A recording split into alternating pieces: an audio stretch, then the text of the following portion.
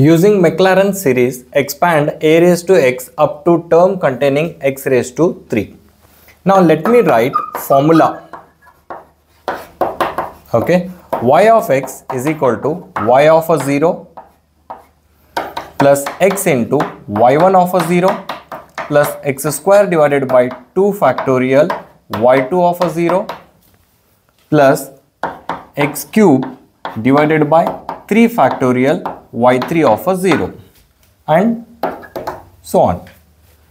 Now I'll write y is equal to a raised to x.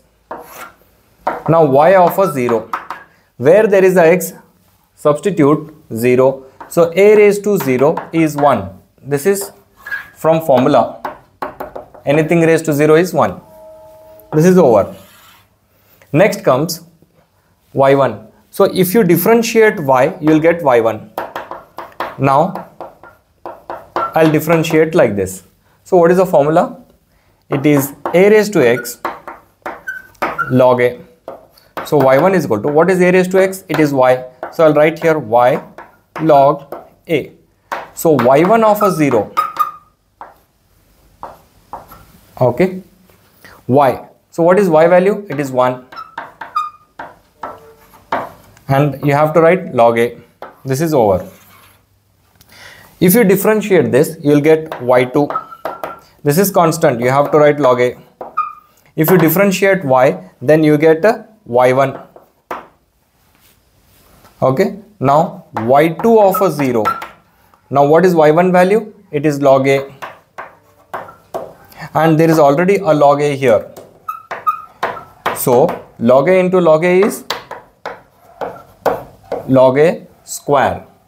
Okay. It is log a square.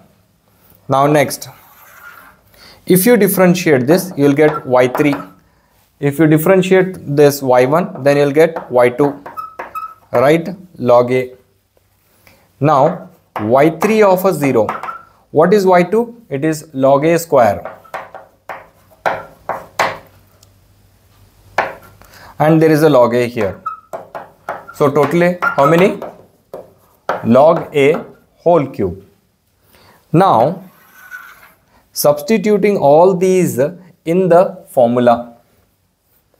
Y of x means what? A raised to x.